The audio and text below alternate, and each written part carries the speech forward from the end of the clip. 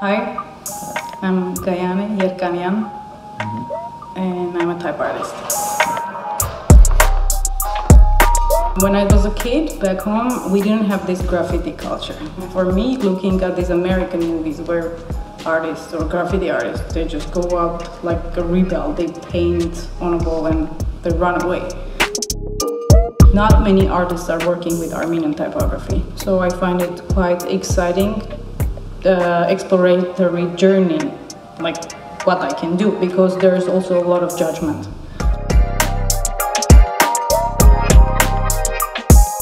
I don't want to use the words to communicate meaning, but I want to break them apart so they don't have to be used as a communication method.